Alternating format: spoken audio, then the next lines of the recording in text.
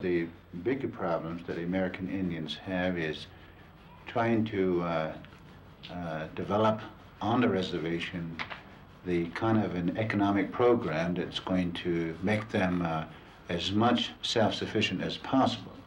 This means the address themselves to the educational needs, the medical care, and certainly the unemployment and development of the private sector on the reservations, which in turn is going to provide for jobs and opportunity for young people to go into businesses that's going to serve the tribe. So the big problem is certainly the development of economic program, which in some tribes, larger tribes who have resources such as coal, oil, uranium, and gas, mean proper development of these resources to allow the tribe to move toward an economic self-sufficiency.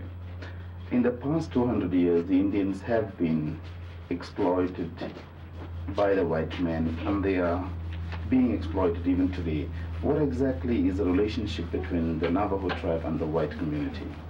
Well, our relationship between the white community has never been good. For one reason is that ever since the white came across the ocean, they have wanted our land and our resources.